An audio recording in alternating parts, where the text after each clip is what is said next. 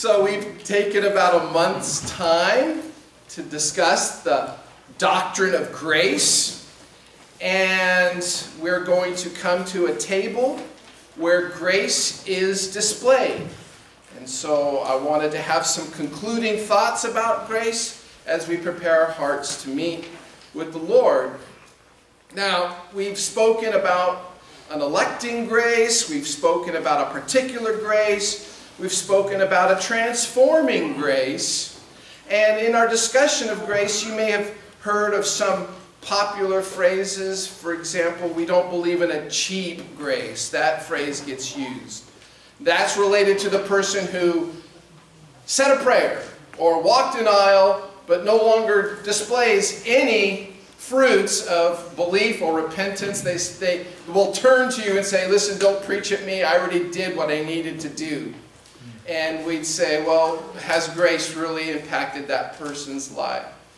And a lot of people think that grace is a cooperative thing, that God actually started the engine rolling, but we're maintaining it and we're holding on to it.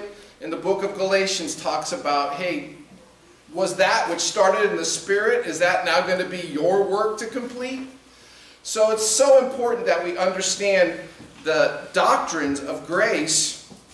And today we're going to talk about a particular phrase that gets used among the Reformed and Presbyterian, and that's this phrase called the means of grace. What are the means of grace? Well, that is a reference to a discussion about what God provides for His church to sustain us, to nourish us, to cause His saints to grow in grace. So not only is there a salvation moment where grace, an amazing grace, transforms our heart, but there's a grace that continues on with us and bears us and sustains us so that we can sing in a song, there's nothing that can pluck us from God's hand. He has a preserving grace over our life. And so today I have two objectives, and a third to wrap up, is to demonstrate, first of all, that Christians actually do grow in grace. And secondly, to document God's gracious gift that He has provided for the church, what He has designed as a vehicle for grace for those who truly believe. Of course, grace will be documented in the lives of those who are true members of Christ's church, the regenerate. But related to this, I'm talking about not simply a vehicle, we're going to talk about this, but about practices that take place in the church, ordinances that take place in the church, regulations that take place in the church. What do all those words mean? That are very important for the believer, because it's through these means that God communicates to His saints, to His children, that He is still saving us by grace. Now, don't be that depressed about it. This is going to be good news. So, the first thing that we're going to talk about is that believers actually do grow in grace. Simple reference to some pretty familiar New Testament passages. 1 Corinthians 6, verse 9, very famous passage. It begins kind of dark, but it gets to where we want to go. It says, do not be deceived, neither fornicators, nor idolaters, nor adulterers, nor homosexuals, nor sodomites, nor thieves, nor covetous, nor drunkards, nor revilers, nor extortioners, that's quite a list, will inherit the kingdom of God. And such were some of you. You used to be all of these things that God says ain't coming into my kingdom, but you used to be like that. And He says in verse 11, but you were washed, but you were sanctified, but you were justified in the name of the Lord Jesus and by the Spirit of God. And here we see in an unpacking of how a people used to be, how God is moving them towards a new reality based on God's grace. And there's a reference to the fact that you were washed, which seems to be a reference to baptism. And you were sanctified, which means you were set apart as a unique and different people from the world, a treasured people. And then you were justified, you were declared righteous by the grace of God so that you can stand before God not guilty. Now, for those of you who really study this type of thing, and we did have a little list of the order salutis, the order of salvation, it is quite typical to see that when we describe God saving a people, that He justifies people first and then sanctifies them. And that's the way the order goes. But here we've read it differently. And it's a discussion of God taking a people out of the world from all of their practices, and then through time and by His grace, washing them, setting apart, and giving them confidence in the gospel.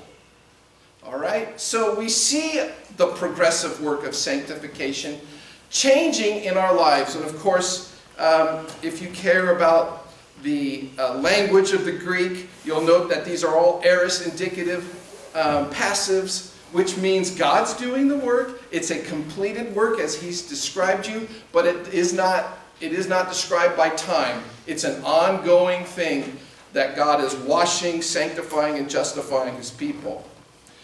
Ephesians 4, verse 11. Many of you know this. Speaking of God giving to the church apostles and teachers and prophets and evangelists, why does God give these to the church? So that saints would be equipped. And in verse 13 we read, till we all come to the unity.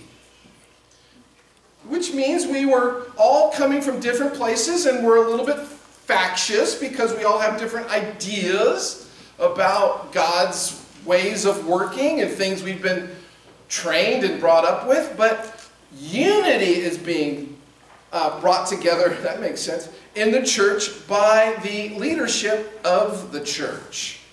We continue to read the unity of faith and of the knowledge of the Son of God, to a perfect man, to the measure and stature of the fullness of Christ.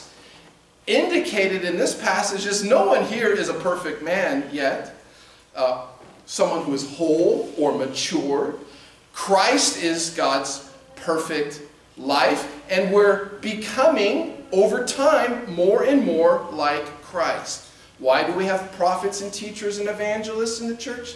So they can train us to become more and more like Christ. God's grace has us on this sanctifying road of becoming more and more like Christ. The passage concludes in verse 15 by saying that we may grow up in all things into Him who is the head, Christ. We are growing into Christ. The goal of our salvation is to more and more reflect the God of our salvation, Jesus Christ. And we are going to stand before God as an individual, sinners saved by grace, but that grace affords to us God's declaration of us of saying, you're completely righteous, you look just like my Son, Jesus Christ. And we know that in our personal life. I know this in my personal life. My thoughts and my actions and my daydreams are not always consistent with, I think, what Jesus would have had in His mind or in His hands. But over time, God is causing me to grow into Christ. That's finally going to happen when I shed this mortal coil and nothing's keeping me back anymore, right? Colossians 1:9, the Apostle Paul prays for the church that they may be filled with the knowledge of His will and all wisdom and spiritual understanding. If you're filling something, there's something pouring in and there's a container. It's an analogy of getting more and more of something. And we're supposed to grow in our wisdom and spiritual understanding. He says in verse 10, being fruitful. And we know that fruit grows, displays itself. It becomes ripe and sweet to the taste when we finally taste it. Being fruitful in every good work and increasing in the knowledge of God. Strengthened with all might. These are references to growing in grace. When I was a young man, I couldn't do a lot of things because I was young. I didn't have the strength to do it. Now, don't get in my way because I am powerful. I know, it's just a joke. In our spiritual life, sometimes we don't have the strength to conquer sin. But over time, we learn more and more to say no to sin and to bad attitudes and to practices that would be harmful to our spiritual souls. We grow over time by strength and fruitfulness. 2 Thessalonians 1:3, again, there's a reference to your faith growing exceedingly. Love of every one of you all abounds. 1 Peter 2:2, we read from in our New Testament reading, as newborn babes desire the pure milk of the world, not the world, of the word, that you may grow thereby. And again, 2 Peter 3:17, but grow in the grace and knowledge of our Lord and Savior, Jesus Christ. So that's my first premise. After we're saved by God's grace, grace continues on with us, and that grace causes us to grow. It grows in ways that we measure in knowledge, strength, spiritual understanding, maturity, good works, unity, fullness, and growing up into Christ. I don't think that's very controversial at all. I think that sounds very, very scriptural. God intends for His saints to grow in grace. So the second thing I'm going to discuss is what has God graciously given to the church to ensure that we would grow in grace? What has He provided for the church that we would grow in grace? Well, an immediate response would be like, oh, Ephesians 4, He's given to the church teachers and apostles and evangelists. And that's important because somehow we see that growth in the Christian life is connected to what's happening in a body of the church. We don't see people growing in grace out there. There seems to be a need for communion with other believers to enhance that spiritual growth. Will reading a devotional provide that? Yeah, to some extent. Will reading your scriptures all memorized? Yes, that's important. But there seems to be something corporately important about believers being together in their growth in grace. And so we have long said, you've heard the expression, there's no Lone Ranger Christians. You're just not all hi-oh silver doing what you want.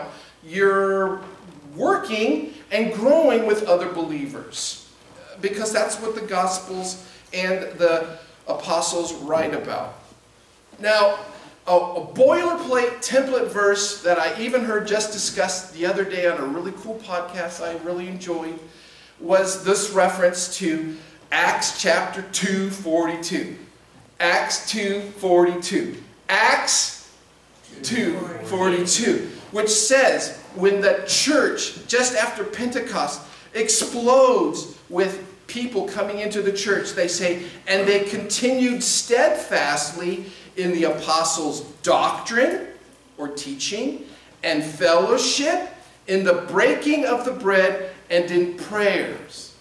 And so here we have a pretty interesting verse that right out the door, when the Christian church is meeting corporately, they find some things that automatically define what their meetings are about. They are listening to biblical instruction. They are fellowshipping with one another. They are breaking bread with one another, which would be an analogy to what this table is right here. And of course, this after a huge baptism event. And they are praying together. And this is where we derive the idea of this phrase, the means of grace. These are the things already practiced in the early church that were fundamental to the growth of the church. And so we first talk about proclamation. When the Bible is preached, either corporately or, as we learned today, face to face, you are proclaiming the gospel. That is a means of God potentially calling a person to faith and obedience in Christ. When I preach, am I dispensing grace to you right now? No, because some people, as the book of 2 Peter told us, some people it becomes a stumbling block and an offense to them. But other people, it becomes a foundation stone, and it's precious to them. It's the way that God has ordained for His work of grace to be manifest is by the proclamation of His word. To some people, it brings people into His kingdom. To some people, it convicts them and say, I don't want any more of that. If you're doing good preaching, you're going to get both responses. There's also a discussion of what we call the sacraments. There's the breaking of the bread.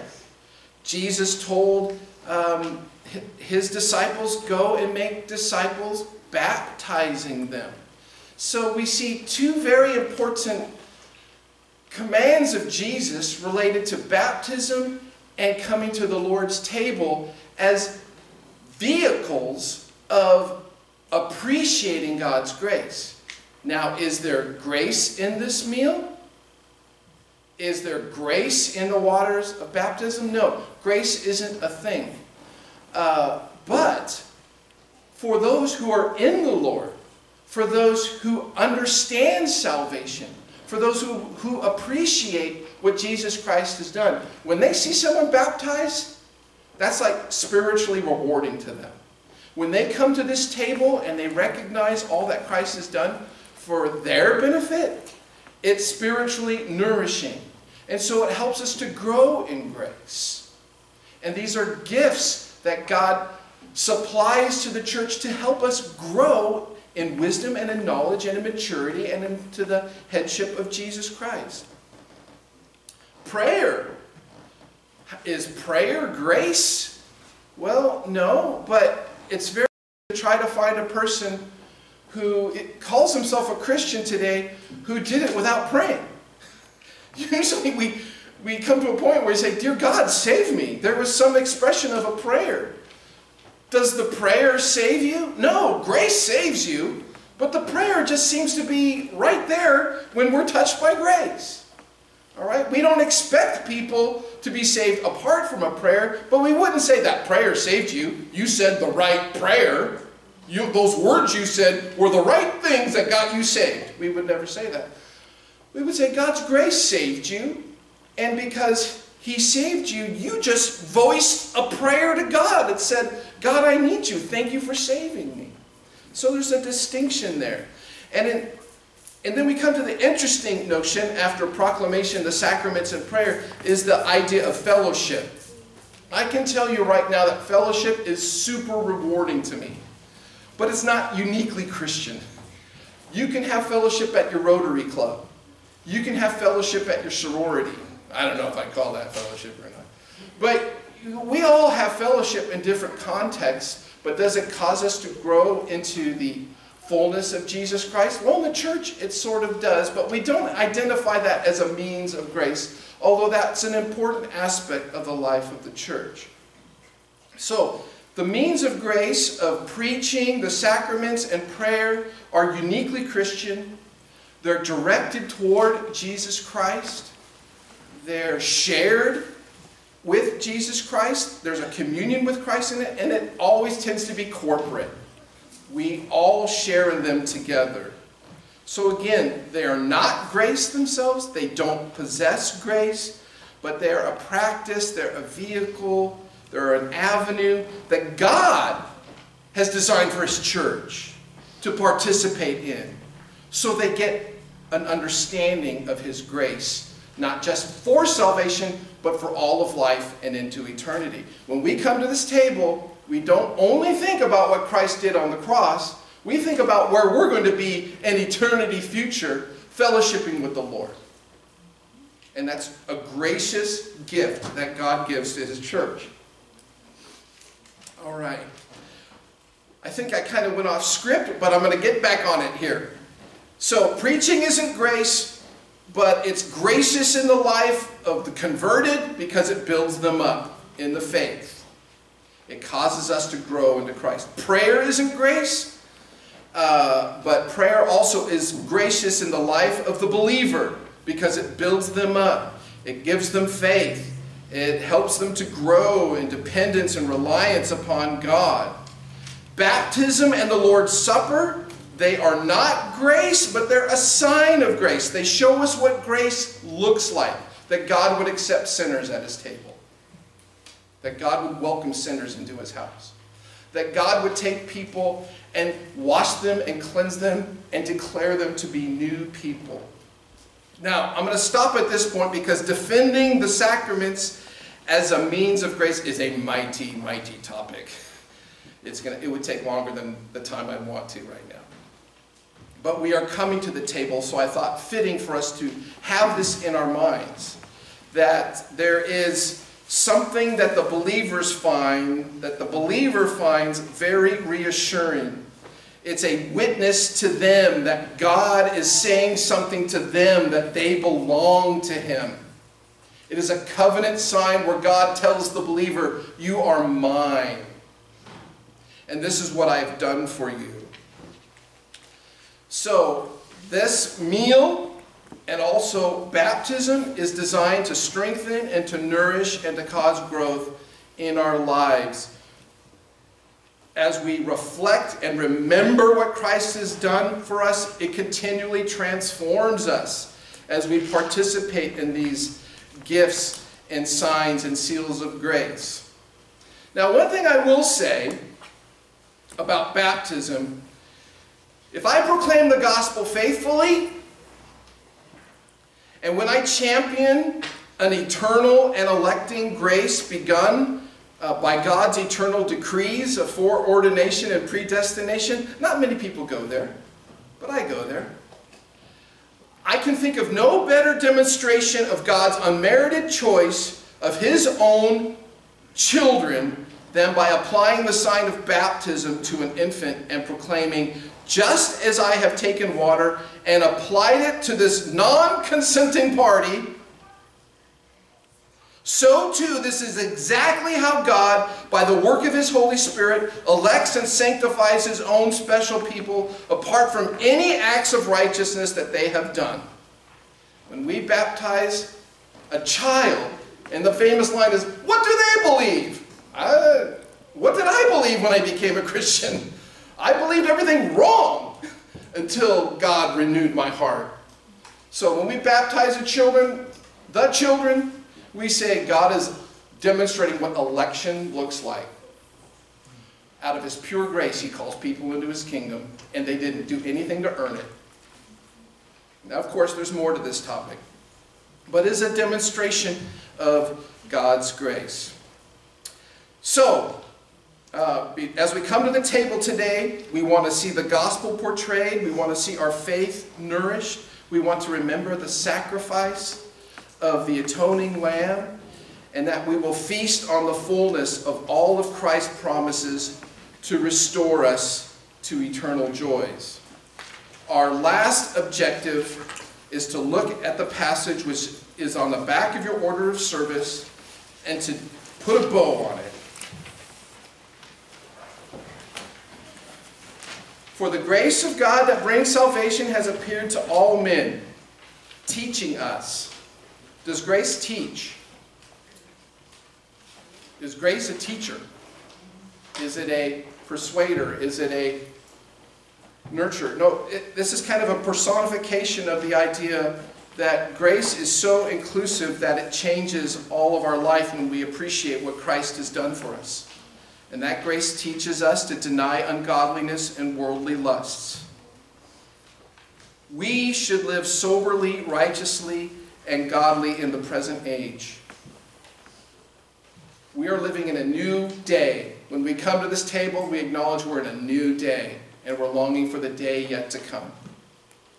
And we look to the blessed hope of the glorious appearing of our great God and Savior, Jesus Christ, who gave himself for us, that he might redeem us from every lawless deed and purify for himself his own special people, zealous for good works. This is straight out of the Old Testament. The way that God saved Israel by special ordinances, he also saves his church by special ordinances. Those ordinances themselves aren't what do it. It's when God's grace comes to the life of those whom he has called. So the last verse talks about that we're supposed to speak of these things, to exhort and rebuke with all authority. And I'm taking this last part of verse 15 as my life verse. Let no one despise you. Don't you dare despise me. That's a Bible verse. And let's not despise what Jesus Christ has provided to his church to nourish them. I've spoken to you before about how a lot of churches in their services, they want to demonstrate an example of what the pastor has preached that week. And so sometimes you're going home with a rock or a broken chain link or some kind of item. For all the well-intentioned purposes, really, it ignores what God has given us as a gift to his church. And all the things that people would want to have found memorable in a sermon really should be found here. So let us, at this time, remember the atoning work of Jesus Christ and that his blood gives eternal life to our souls.